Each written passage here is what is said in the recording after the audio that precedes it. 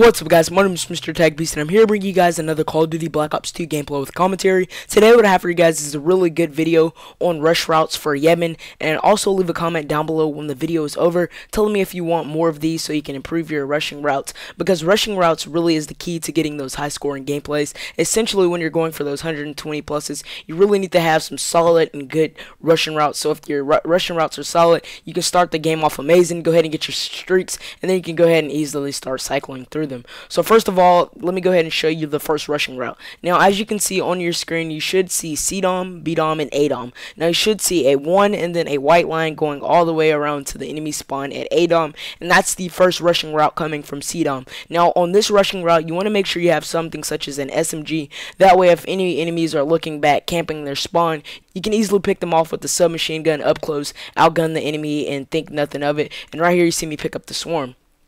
Now on screen again is the second rush route, and this rush route is for those balls deep player that want to just hurry up and get it over with. So you want to use something such as an assault rifle, go to BDOM, post up, make sure you're wearing something such as flak jacket. Flak jacket is an amazing perk. You suck up those explosives like no other, and someone throws a C4 at you, you can eat it. Flak jacket is insane in this game, and that's why you want to use it. Now on your screen you should see the third rushing route. Now on this third rushing route, this rushing route is kind of a sneaky rushing route, and what I like to do when I take the third rushing route is once I can see BDOM, I like to throw a C4 in BDOM, and then when it says losing Bravo, then I like to go ahead and detonate the C4. And once you detonate the C4, you're good. You should get at least a kill or two, and on Yemen people tend to flag and rush the B flag, so you might get a quad. You just have to time it right, and that's what I love doing. I love throwing those C4s on BDOM.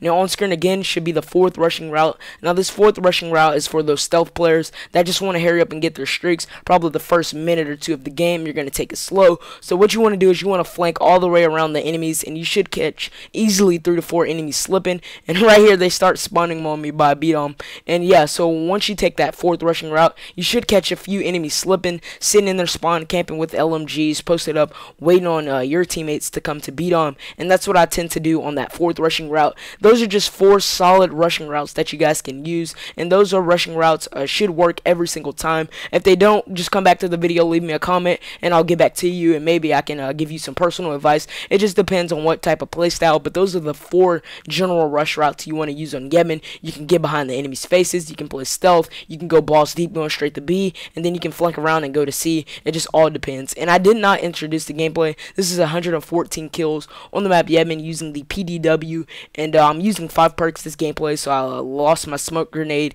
and I lost a second attachment for my vector, so that's why I'm reloading so slow. But I have my suppressor and my C4, and then I traded the smoke and the fast mag for an extra perk, and that's what I like to do when I'm playing on maps small such as Yemen. It really gives you that extra boost. You could be using toughness, dexterity, and in this gameplay I was using dexterity just to test it out. And dexterity is a really good perk if you're a rusher, if you like getting in the enemy's faces and going balls deep in the spawn.